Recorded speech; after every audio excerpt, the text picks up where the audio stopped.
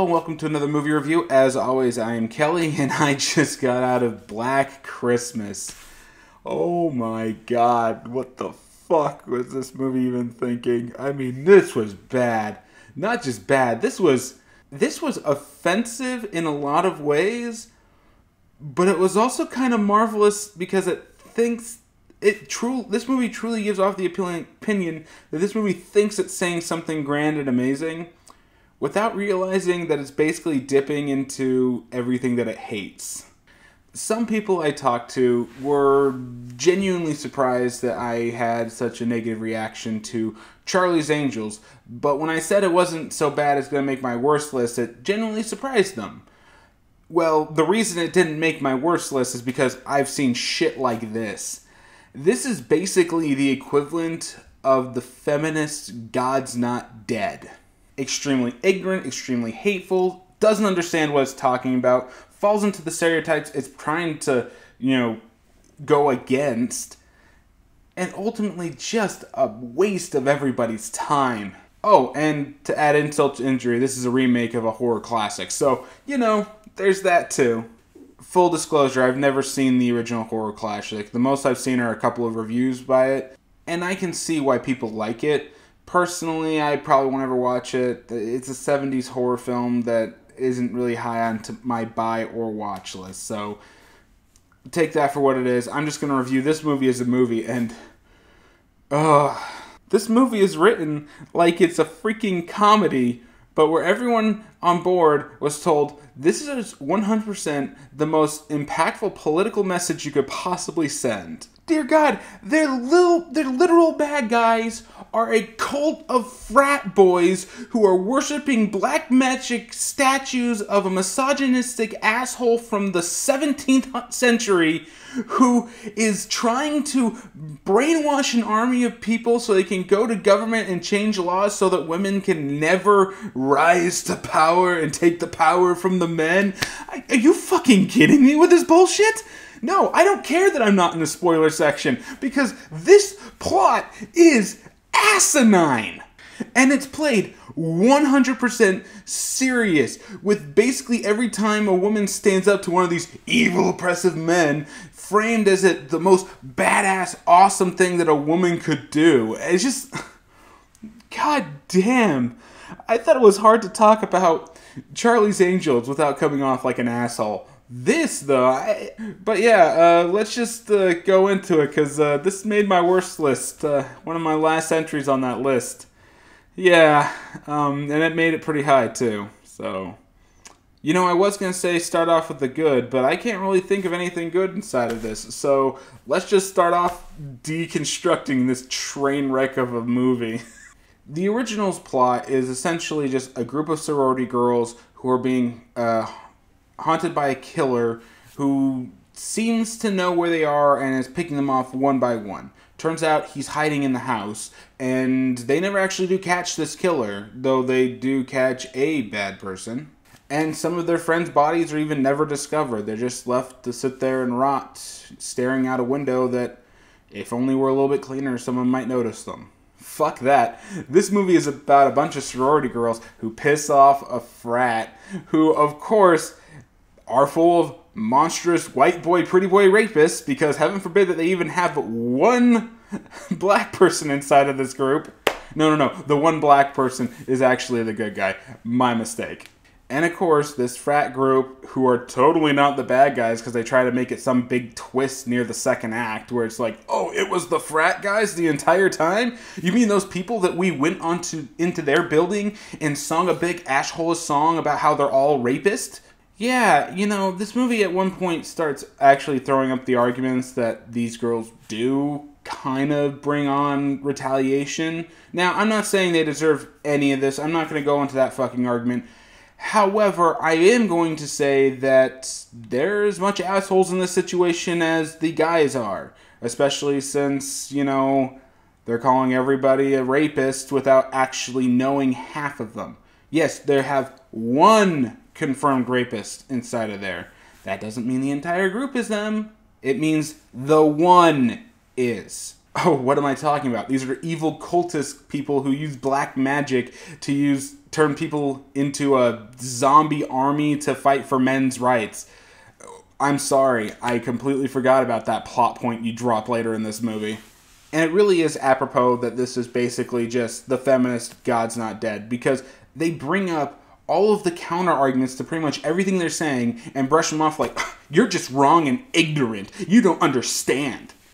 Could it be that maybe you're so far up your own ass that you can't see the other side's opinion? Or maybe see how, especially the activist girl, might be, screwing everything up? Just saying. Of course, she and the only other survivor are the main character. The other ones who actually seem like they had some semblance of brains, or at least likable personalities, they're the ones that die.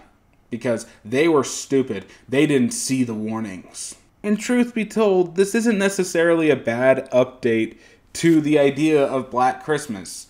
Because, frat culture is a problem. It does inspire a lot of gray areas that people dip into on purpose so they can get away with some nasty shit. I am not going to say that that isn't a thing. However, instead of actually dealing with frat culture, you instead call them all cultist rapists who are using black magic to try to oppress women forever. Like, what the fuck are you doing? This is a parody plot. This is what you want to do if you are just going balls to the walls, comedic, throwing everything at the wall. This plot belongs in basically a Blazing Saddles type movie, where it knows what it's doing. It's very aware of what it's doing. It just doesn't give a shit. However, this movie does give a shit. It is played 100% serious. It is played as if this is actually what it's like in these college campus areas. And I'm sorry, I'm in college. I've never been a part of a frat, and I don't know anyone, if there's even a frat down here, or even sororities down here in St. George. But I can tell you this. People don't act like this. I mean, hell, even going back to the God's Not Dead comparison, you have Carrie Elways in this movie playing a evil teacher so blatantly evil that I swear that he is literally having wine at the party that freaking Kevin Sorbo is hosting. And he's pulling a lot of the same crap that Kevin Sorbo pulled inside of God's Not Dead. He's calling on the students, singling them out, forcing them into all these different opinions and things. He's not even calling out the activist girl who's pissing him off. He's calling out her friend who accused one of these kids of rape, who is the only confirmed rapist in this whole fucking movie. I mean, dear God, why does this guy still have a job? Just why? At the very least, Kevin Sorbo had some semblance of cloud and gray area that he could go with. He was a philosophy teacher. He's meant to spark discussions like this. Granted, when he pulls in God's Not Dead is so far off the rails that any kind of school board should have kicked his ass out of the college immediately, but at least he had a reason for this. But Carrie Elways, he's just talking about literary classics, so I assume that he's some kind of lit teacher, yet he's actively singling out people, pissing them off, and pulling shit like this. How does he have a job? Oh, that's because male academia is just holding their grips together and they're trying to keep all women bound and crap. You realize you're using the same arguments that came out of fucking Catwoman, right? You know what? Let's just throw the politics shit aside, and let's just call this what it is. It's a PG-13 horror flick that has no balls whatsoever. The scariest thing they could come up with are a bunch of frat dudes inside of hoods with ugly masks and using bow and arrows. Because heaven forbid that they use, I don't know, a sword. No, using a sword, being a phallic object and whatnot, people might not be able to take this seriously. And again, I'm not against an idea that's trying to push a feminist message. I come from an anime background where this isn't as a rare of a thing as can be seen by all my things over here.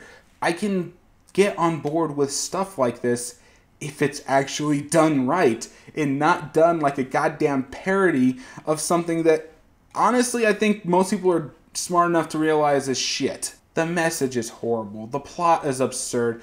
Everybody is bad in this movie. There is not a good performance pretty much from the bunch. The ones that are actually tolerable die off. The ones that are insufferable live. And the song at the very beginning where they piss off this frat, I'm just sitting there. You realize that you're dressing up in a skimpy outfit and rubbing your asses in front of them, right? While singing how they're rapists and they don't know the line of consent. Is there supposed to be a joke there? Because it seems like to me that you don't understand what you're doing. Just as much as they don't understand the line of consent. Oh, and making the lead inside this movie, the rape victim, pushing her to sing this in the lead because it'll help her, doesn't make that activist seem like an asshole in any way, shape, or form. And I'm pretty sure that there's plenty of, actual medical professionals that'll tell you that your friend is a fucking bad influence and you need to get rid of them now. This movie is inept. The horror is all PG-13 schlock. There's barely any blood, and when there is, it's the black goo crap that comes from this evil statue bust that's giving all of these evil frat men cultists power and crap. It's so stupid! Maybe if this was actually rated R and had some balls to actually go with things, again, use a sword so that they can actually push, some of their general, stupid ideas on a much more subtle level, and they might actually have had at least a good B-movie type thing here. But no, this was meant to be a political message. This was meant to be taken 100% seriously, and we are all horrible, horrible people for doing this. Well, I guess I'm a horrible person because my final verdict on this one is fuck it. This is garbage. Hateful, insulting garbage that does not respect anybody's time and honestly just comes off as ignorant of what it's trying to preach. I'll give this the same thing that I gave Charlie's Angels. This is the type of movie that makes studio execs and everybody else who actually runs and makes these movies pause about actually putting a female in the lead because they're not going to sell movies. I doubt this movie made any of its money back. And honestly, Blumhouse, you should be ashamed that you greenlit this. This requires a full rework. I couldn't see a small change here or there. No, you have to rework this entire fucking project to have anything salvageable here. And I don't know why you didn't see that before you put out the message about the evil cult of frat boys using black magic to change laws to oppress women forever. Fuck this movie. And that's it for me. Did you enjoy the video? Have you seen Black Christmas? Tell me what you thought about it in the comments down below. Let's get some healthy discussion going. Honestly, there might be a funny, hilariosity type review that you could do with this. Just hilariously bagging on it MST3K style might actually be fun. So maybe you could get some enjoyment out of it if you did something like that. Tell me what you think in the comments down below. And as always, if you like your series, hit the like, share, subscribe, all that jazz. All those things help my channel grow to hopefully one day I can start making money doing this. Also, I've been streaming pretty consistently on Thursdays at 11 p.m. Mountain Standard Time. And yeah, that's it for me. So I guess I'll see you all next time in my top 10 best and top 11 worst list because that's what's up next on my editing docket.